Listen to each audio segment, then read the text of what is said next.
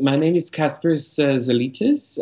I'm from Latvia, and I'm working for the NGO called Mozaika, which is the only LGBT organization in Latvia.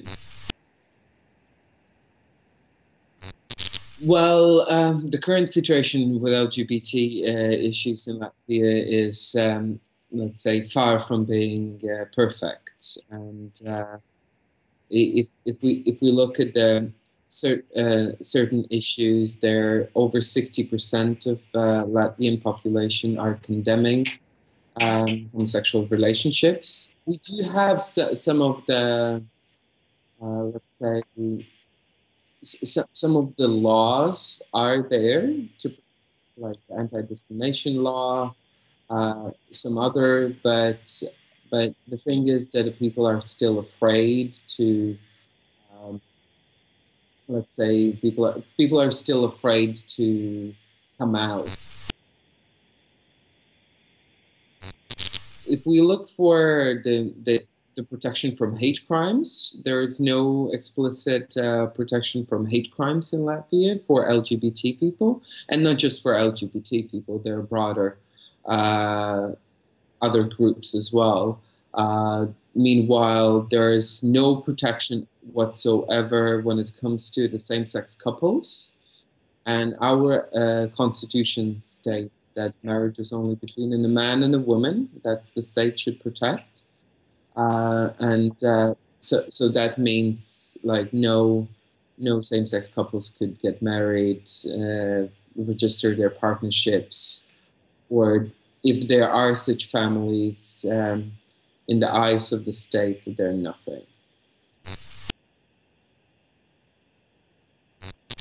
Let's say on the everyday life, when it comes to the people over here, LGBT community over here experience the same type of violence as practically anywhere else. The problem is that in many other countries, people are reporting it. And people are ready to fight for their rights, which is exactly not the case over here. People are afraid to go to the police to report violence. People are afraid to go to the court and report the discrimination cases because many of them are afraid from the social attitudes towards them, which can be quite negative in a conservative state as we are. So that means they will have to come out to strangers, and sometimes they haven't been out to their friends, not talking about their relatives and parents, etc. So, and in some of the cases, this coming out will need to happen publicly. So people are afraid from that, and people are just not doing it. And so that's why we see the number of reported cases are non-existent when it comes to law enforcement. When it comes to reporting to organizations, these numbers are very small. Our organization does various issues. It includes the advocacy work.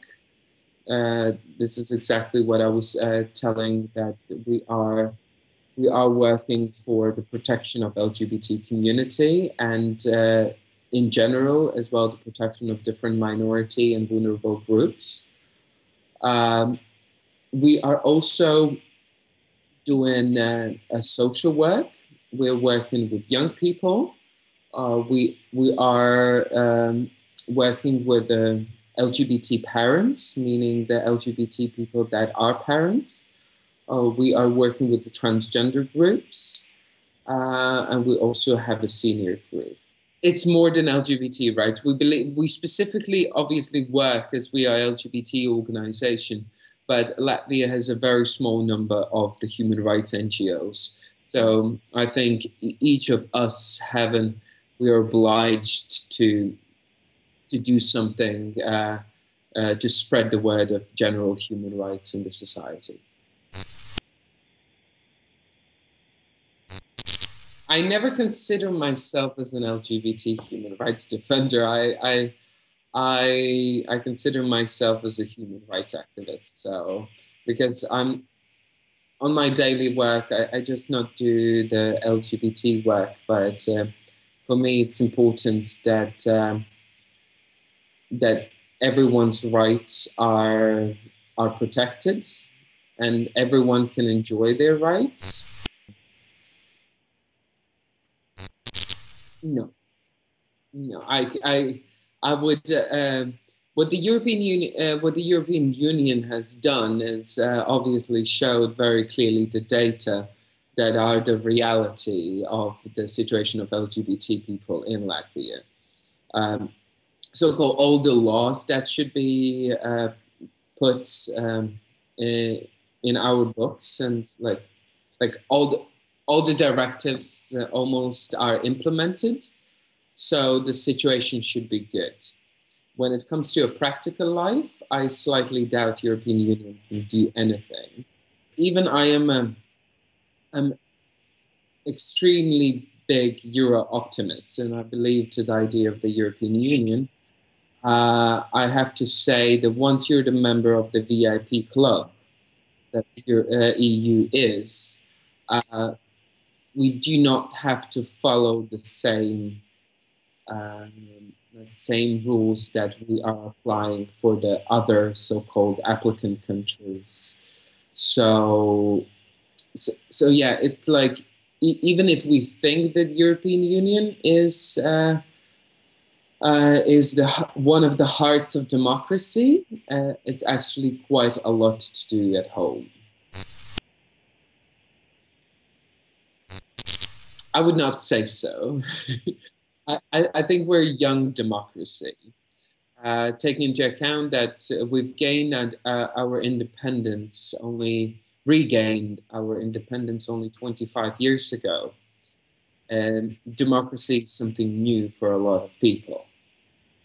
If they've been living for entire their life in the repressive regime, as it was in the Soviet Union, um, this provides a little bit more freedom, and some people are just not capable to um, uh, cap- capable to live with that. Some people have a wrong understanding of what democracy is. Like, for example, some people consider democracy as a as a power of majority, and in this case, not just a power of majority, but power of majority towards everyone. So, not taking into account the minority point of view, which is not the point of democracy. But as we are young one, then I think it's again, what's my favorite quote is a place for improvement. It's like we are learning every single day. And this is as well a nice thing for Latvia and as for other Baltic countries. We can see what the other European countries and what our other so-called old democracies have done, and we can learn from those mistakes and not to repeat them. I think this is something quite challenging for a nation as with a new democracy as we are, and but in the same time, it is a very, I think, a positive step for our nation to show that actually progress and the changes are possible. So I think that exactly that the EuroPride is going to take place in Latvia. This is the proof that the change is possible. My hope for the future is that we are going to become um, a full and a peaceful democracy, as most of the Western countries are. We will become a fully European country that not only us ourselves we're going to believe that we are Europeans, but as well the rest of the Europe will see as well as a part of Europe, not just as a as a back corner of the European Union. Uh, as well, I believe my politicians will sooner or later understand that human rights are meant for everyone, and exactly as it is, that we cannot discriminate any of the groups just because majority of the society might not like them, but the cooperation is needed everywhere. But I do believe that one day we will be fully as democratic as we see the other Western European countries.